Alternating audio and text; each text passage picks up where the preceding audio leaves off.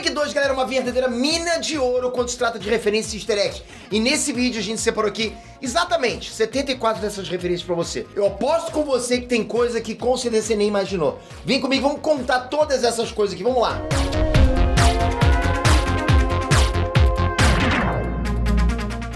Em pleno 2022 você ainda tem acesso limitado à internet, fala sério, hein? Muita gente nem sabe, tá? Mas só de estar conectado no Brasil, vários conteúdos que estão por aí pelo mundo, você nunca vai poder assistir aí da sua casa. Quer dizer, isso se você não tiver um VPN, ok? Por isso que eu vim te contar como é que eu faço. Eu uso o NordVPN, e eu uso mesmo, não sei se dá pra ver, realmente tem no meu celular. Que além de dar segurança casca grossa pra minha navegação, não existem mais barreiras de acesso pra mim, eu assisto qualquer coisa. Saca só, não importa onde eu esteja, eu mudo a minha localização virtual com um clique. Pronto, eu clico e mudo o lugar que eu tô. Eu consigo acessar qualquer conteúdo do planeta e ter até 6 dispositivos conectados ao mesmo tempo, só com uma assinatura. É muito maneiro. E tem mais vantagens, ok? Dá pra ter assinaturas streamings mais baratas. Assistir qualquer filme e série que lançar primeiro na gringa. Como é que você acha que eu faço pra assistir as coisas mais rápido, tá? Já pensou maratonar, por exemplo, Peaky Blinders antes do Brasil inteiro? Tá aí a dica. Aproveita que o NordVPN te dá garantia de reembolso de até 30 dias de suporte full time. Tá perfeito pra você testar, hein? Fora isso, saca só esse link que eu vou deixar aqui na descrição. Tem desconto exclusivo pra gente aqui do canal. Corre lá pra testar. Tem nesse transmitter aqui. Como eu falei, vendo o Sonic 2, você pode fazer uma verdadeira caça aos tesouros, né? É muita referência, galera, tipo, não só ao universo do Sonic, seja nos games, quadrinhos, animações, mas também a cultura pop no geral, é muita coisa. E nesse vídeo eu separei o total de 74 referências easter eggs, pode até contar. Eu tenho certeza que pelo menos um deles vai explodir tua cabeça, duvido que não. Bora lá, mas primeiro se inscreve no canal, que esse vídeo vai ser longo, mas a tua inscrição vai ajudar pra cá. Fortalece, você sabe disso. Tamo junto sempre, você é casca grossa pra caramba. Vamos seguir. O planeta onde o Robotnik tava preso no começo do filme se chama Planeta Cogumelo, e é uma clara referência à clássica fase dos jogos do Sonic, a Mushroom Hill Zone. Eu vou estar em casa no Natal.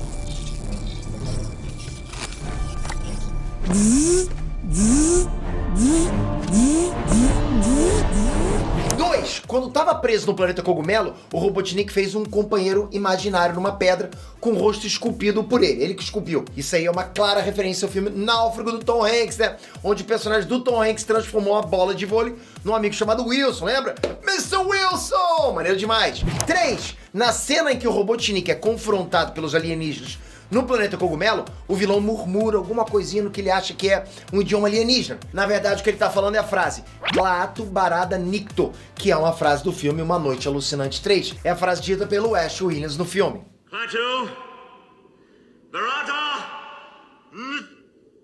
Quando o Knuckles aparece pela primeira vez no filme através do anel, a cena lembra muito uma cena lá de Vingadores Ultimato, onde o grande reforço dos heróis aparece através de portais dos mestres das artes místicas para enfrentar a frota do Thanos. 5. Na primeiríssima cena do Sonic, ele faz um alongamento, parecido com o que o personagem faz em Sonic Advance 2. 6. Ainda nessa cena, o Sonic, depois de se alongar, pula de um prédio fazendo um movimento igualzinho ao Miles Morales em Homem-Aranha no Aranha-Verso. 7. O Sonic impede um assalto ao banco. Ele joga bombas nos esgotos, provocando uma explosão que fez as tampas abrirem e a água sair dos esgotos como geysers, né? Isso é uma alusão ao jogo Sonic Adventure, onde acontece a mesma coisa na cidade no início do game. A diferença é que no jogo isso foi provocado pelo vilão 𝐿𝐴𝐻𝐶, que não é referenciado no filme. 8. Nessa cena em que o Sonic tá lá bancando o super-herói, se chamando de Justiça Azul, como o Sonic é um velocista, a gente poderia considerar essa cena uma referência ao Flash, mas o Ouriço Azul claramente está se inspirando no Batman.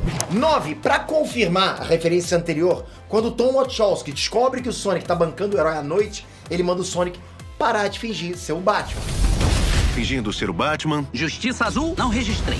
10. Quando o Tom revela saber das saídas noturnas do Sonic, uma cena revela que o Sonic usava um boneco com a cara toda estranha. Esse boneco é uma referência ao Sonic, a arte tosca e o maior meme do Sonic. 11. Falando sobre o Sonic querer ser o Batman, nos quadrinhos da Archie Comics teve uma história onde o Sonic criou um quadrinho sobre ele mesmo sendo um super-herói chamado Bat-Sonic. 12. Além disso, ainda nos quadrinhos, tá numa outra história, o Sonic recruta várias outras versões alternativas dele mesmo para uma batalha. E uma dessas variantes do Sonic usava um uniforme igualzinho ao Batman, Sonic Batman. 13. Assim como no primeiro filme, o Sonic vive na cidade de Green Hills, né, em Montana, uma referência clara à fase clássica do primeiro jogo, a Green Hill Zone.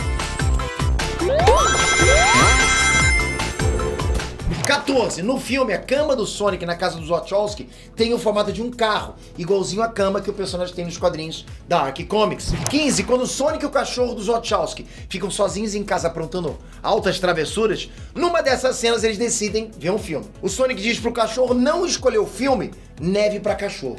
Neve pra Cachorro é um filme de 2002, onde o homem tem que treinar cachorros na neve.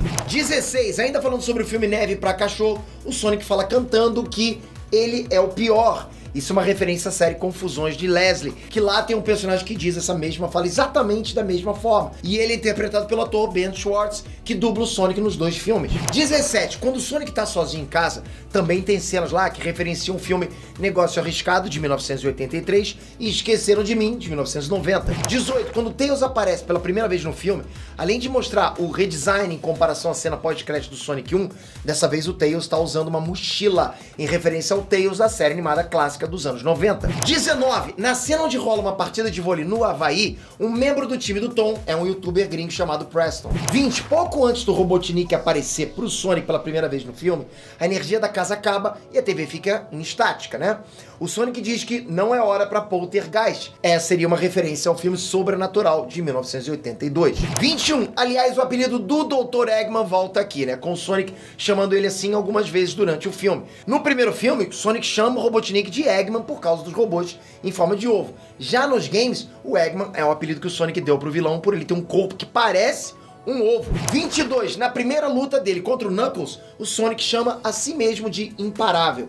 Esse termo, né, ou unstoppable em inglês, é o nome da campanha da SEGA para o aniversário de 30 anos do personagem. 23. Ainda na primeira luta entre o Sonic e o Knuckles para o ataque do Sonic com as mãos, de forma semelhante à luta entre os dois que acontece no anime Sonic X. 24. Esse primeiro confronto do Sonic com o Robotnik e o Knuckles, o Sonic é salvo pelo Tails e uma cena de perseguição começa. Durante essa perseguição, o Sonic pergunta pro Tails quem é Clifford, né, o gigante cão vermelho. O Sonic claramente estava zoando o Knuckles, mas também é uma referência a um desenho animado chamado Clifford, o gigante cão vermelho, que aliás ganhou um filme live action em 2021, também feito pela Paramount. 25. Na primeira perseguição do Sonic e Knuckles, o Knuckles acaba acertando um caminhão com o nome de Splash Hill. Esse é o nome de uma das fases do game Sonic 4. 26. Esse game marca o momento em que o Sonic e o Tails se conhecem e formam a clássica dupla dos games. Coincidência ou não, isso também acontece no game Sonic 2. 27. Assim como acontece no game Sonic 3, nesse filme o Knuckles começa como um antagonista e depois se torna um aliado dos heróis. Mas ao contrário do jogo, galera, no filme o Knuckles tem motivos concretos pra não gostar do Sonic, ao invés de só ser feito de trouxa pelo Robotnik. 28. Quando o Tails se apresenta pro Sonic, ele comenta que o nome verdadeiro dele é 𝗰𝗆 𝗹𝒏𝒄𝒊𝒆, mas que todo mundo chama ele de Tails por causa das duas caudas. Essa é uma informação tirada diretamente dos games.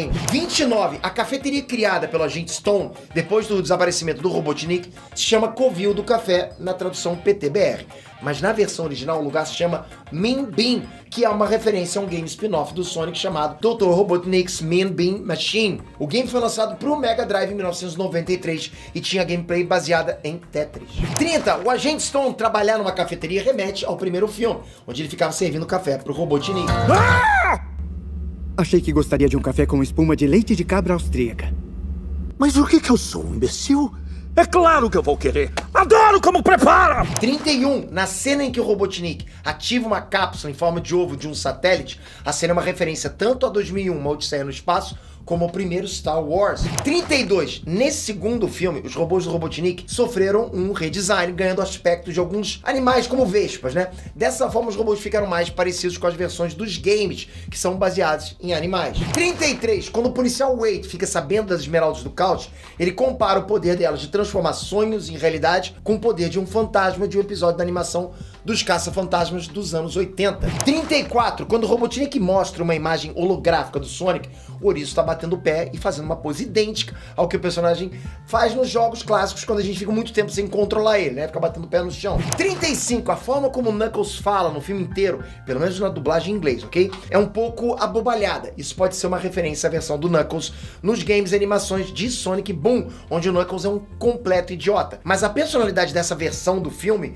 é definitivamente baseada no Knuckles clássico. 36. Nessa cena do laboratório, a logo do Robotnik aparece no computador. É a mesma logo do Eggman nos games. 37. Quando o Robotnik explica o plano maligno dele, o vilão lança a pergunta: já viu o filme O Segredo?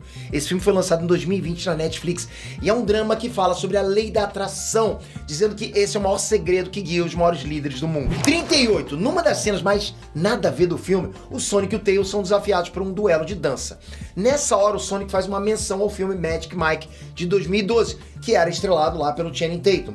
O Sonic ainda fala que essa parada é bem mais difícil do que o filme mostrava. 39. Durante a cena do duelo de dança, por uma fração de segundos, o Sonic faz a mesma pose da capa do jogo Sonic Adventure, mas é bem rápido, tipo o nível piscou, perdeu. 40. Quando o Sonic e o Tails chegam no Templo da Garra Longa, o lugar parece ser uma referência a Mystic Ruins, cenário do game Sonic Adventure, onde a Esmeralda Mestra fica. 41. Durante a busca pela Esmeralda Mestra, o símbolo encontrado na estátua da coruja é Babilônia. Foi confirmado depois que isso foi uma referência ao grupo Babylon Rogues dos games Sonic Riders, já que tanto as corujas do filme como os membros do Babylon Rogues são aves. Já faz um bom tempo, Sonic o ouriço. Jet? 42. Em boa parte do filme, o Robotnik se movimenta pelos lugares usando o clássico 𝐿 que é praticamente o veículo principal do vilão nos games. 43. Numa cena onde o Sonic confronta o Robotnik, o Sonic zoa o novo visual do vilão, do Robotnik, chamando ele de mistura do Professor Xavier com o cara do Monopoly. O Professor Xavier todo mundo já conhece, o líder dos X-Men da Marvel. Já o Monopoly é o mascote da versão gringa do Banco Imobiliário. 44. Na cena de perseguição na neve, a gente tem toda uma sequência onde tanto o Sonic como o Knuckles estão esquiando. Isso pode ser uma referência ao game Sonic Adventure e as fases de esqui. 45. Ainda nessa cena, quando o Knuckles aparece, o Sonic chama ele de Soldado Invernal. Aí você sabe, uma clara referência aos filmes da Marvel. 46. Quando o Knuckles fala sobre a rivalidade entre os echidnas e as corujas, o Sonic compara essa relação com a rivalidade entre os atores Vin Diesel e Dwayne Johnson, que inclusive influenciou a saída do The Rock da franquia Velozes e Furiosos. 47. No final da perseguição na neve, o Sonic é atingido na beira de um precipício, E como resultado ele deixa os anéis dele caírem. Essa é uma clara referência aos games, já que quando o Sonic toma dano, ele perde aquelas moedinhas. 48. Quando o Sonic liga pro Tom durante a cena lá do casamento, o toque do celular do Tom é a música tema clássica da fase 𝐵 𝐿 do primeiríssimo game do Sonic. Não. Colabora aí, Thomas! Desculpa. 49. Durante o filme, a gente descobre que o governo americano criou uma nova facção militar focada em combater ameaças alienígenas. Essa nova facção é chamada de GUN, na sigla em inglês, G-U-N. A GUN também existe nos games, mais especificamente em Sonic Adventure 2. 50. Na cena onde o Robotnik escolhe o novo figurino dele, o agente Stone mostra várias opções visuais que o vilão podia adotar, E um desses visuais é claramente o visual do Robotnik nos games a partir dos jogos 3D, que é quando ele começa a ser chamado de Dr. Eggman quase o tempo todo. 51. Quando o Sonic se prepara para correr tão rápido a ponto de andar sobre as águas, o Sonic fala a tradicional frase "Gotta go fast". Essa frase surgiu no anime Sonic X, Sonic X, e se tornou praticamente o slogan do personagem nos games. 52. A ilha revelada no Oceano Pacífico, onde está a Esmeralda Mestra, parece ser uma referência a Angel Island, o cenário principal do game Sonic 3. A maior diferença é que, enquanto no filme a ilha fica embaixo do mar, no game é uma ilha flutuante. 53. O cenário do templo subaquático onde estava a Esmeralda Mestra no filme é uma referência clara à fase do primeiro jogo, a Labyrinth Zone. 54. Nesse templo subaquático, tem uma cena em que o Robotnik e o Knuckles fogem de uma armadilha, que pode ser uma referência clássica à armadilha do filme Caçadores da Arca Perdida. 55. Na luta entre o Sonic e o Knuckles nesse tempo, o Knuckles dá uma sequência de socos rápido enquanto o Sonic desvia. Essa cena foi tirada direto do anime Sonic X. 56. No filme, depois de encontrar a Esmeralda Mestra, o Robotnik trai o Knuckles e rouba a Esmeralda para ele. Isso aconteceu igualzinho ao game Sonic 3, onde o vilão engana o Knuckles para depois roubar a Esmeralda Mestra que ele protegia. 57. Ao longo de todo o filme, o Sonic diz que não consegue nadar, e isso é comprovado quando o Sonic salva o Knuckles de morrer afogado. Na cena, o Sonic simplesmente afunda na água e não consegue nadar de volta. Isso é outra referência aos jogos, onde o Sonic também não nada e afunda sempre que cai no ambiente com água.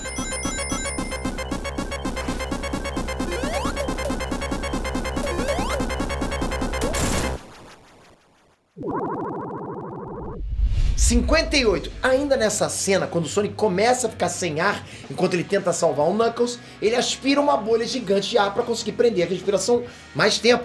Isso acontece exatamente igual aos games clássicos, onde existem lugares específicos dos cenários embaixo d'água e que a gente pode pegar bolhas de ar para durar mais tempo ali. 59. A forma como o Sonic salva o Knuckles é uma referência direta a uma cena do filme Máquina Mortífera 4, com direito ao Knuckles preso numa viga embaixo d'água e rolar uma contagem ali para eles tirarem a viga de forma sincronizada, igual ao filme. 60. Esse filme, galera, marca a estreia do avião Tornado no live action. O Tornado é o avião oficial do Sonic e do Tails e está presente em muitos dos games da saga, assim como nos quadrinhos e nas animações. 61. Outra referência ao Caça-Fantasmas rola perto do final do filme, quando o Robotnik constrói aquele robozão dele lá, e o Wade compara o robô com o Stay Puft, o fantasma marshmallow lá que aparece no primeiro filme dos Caça-Fantasmas. 62. O robozão criado pelo Robotnik é claramente a Death Egg, a principal arma criada pelo vilão na trilogia clássica dos games. 63. Na batalha final contra o Robotnik, na Death Egg, o Sonic, Tails e Knuckles se unem e o Knuckles joga o Sonic como uma bola. Esse movimento é uma referência ao game Sonic Heroes, onde o Sonic, Tails e o Knuckles formam o trio de heróis, e um dos movimentos do trio é justamente o Knuckles jogando tanto o Sonic como o Tails como se fossem bolas para atacar os inimigos. 64. Quando o Robotnik colocou o Agente Stone para pilotar o negócio, o cara não sabia o que fazer. O Robotnik ficou irritado e perguntou se ele tinha lido o manual. Pouco tempo depois, o Agente Stone encontra o tal manual, que é igualzinho aos manuais dos games que vinham junto do Mega Drive. 65. Na batalha final contra o Robotnik, o Knuckles consegue tirar a Esmeralda Mestra de dentro do corpo do vilão, dando só um soco. Isso pode ser uma referência ao Sonic 3 dos games, onde o Knuckles faz a mesma coisa no começo do jogo, mas dessa vez com o próprio Sonic. 66. Quando o Sonic absorve as Esmeraldas do Caos durante a luta contra a Death Egg, rola um som que é idêntico ao som quando você consegue uma Esmeralda do Caos nos games. 67. Isso é meio óbvio e também vale para as outras mídias, ok? Quando o Sonic se transforma em Super Sonic, os pelos dele ficam dourados e levantados. É uma clara referência ao Super Saiyajin de Dragon Ball. 68. Quando ele vira Super Sonic, o Sonic usa os grandes poderes que ele tem para invocar cachorros quentes, que é a comida favorita do personagem nas outras mídias. 69. Quando o Sonic deixa a forma dele super, as Esmeraldas do Caos se espalham pelo mundo. Isso pode ser uma referência aos games, onde as Esmeraldas do Caos são encontradas em várias fases diferentes. 70! Ainda falando das esmeraldas se espalhando, a forma como isso aconteceu pode ser uma referência às esferas do dragão de Dragon Ball, que também se espalham pelo mundo depois que os desejos são feitos pelos personagens. Pra quem não sabe, tá? As 7 esmeraldas do caos são claramente baseadas nas 7 esferas do dragão. 71. Depois do fim da batalha, o Knuckles consegue restaurar a Esmeralda Mestra e jura proteger ela. Isso é uma alusão aos games de forma geral, onde o Knuckles, desde que apareceu pela primeira vez, já era o protetor da Esmeralda Mestra, mas também ao game Sonic Adventure 2, onde a Esmeralda Mestra é fragmentada e o Knuckles parte numa jornada louca para reunir os fragmentos e restaurar a Esmeralda. 72. Na cena final do filme, galera, onde rola aquela partida de beisebol entre os personagens principais, e quando o Knuckles acerta a bola com o soco dele, a música tema que toca ao fundo lá é a mesma tocada no clássico filme Um Homem Fora de Série, de 1984, que também fala sobre beisebol. 73! Essa cena também é uma alusão ao primeiro filme, onde o Sonic jogava beisebol no mesmo lugar, só que sozinho. Agora ele tem amigos e família. 74! Na cena pós-créditos, a gente descobre da existência do projeto 𝐏𝐶 e do próprio 𝐏𝐶 sendo despertado. Além de ser um gancho pro terceiro filme, lógico, né? Também é uma referência aos games, já que o 𝐏𝐶 é um personagem que estreou na saga Sonic Adventure 2, assim como o projeto 𝐏𝐶. Provavelmente isso vai ser um 2, ou quem sabe o tema principal do terceiro filme. E aí, curtiram, galera? Capricha nesse joinha se você curtiu, ficou aqui até o final. E se você curtiu demais, se não tá inscrito, se inscreve agora. Deixei aqui pra você, só você tocar aqui agora e se inscrever no canal, porque isso vai ajudar demais o canal, vai ajudar a gente a trabalhar sempre pra trazer mais informação pra você. Toca aqui, ativa o sininho e vamos juntos, sem parar, sempre buscando novas informações, trazendo pra você. Espero você no próximo vídeo. Valeu, galera! Fui!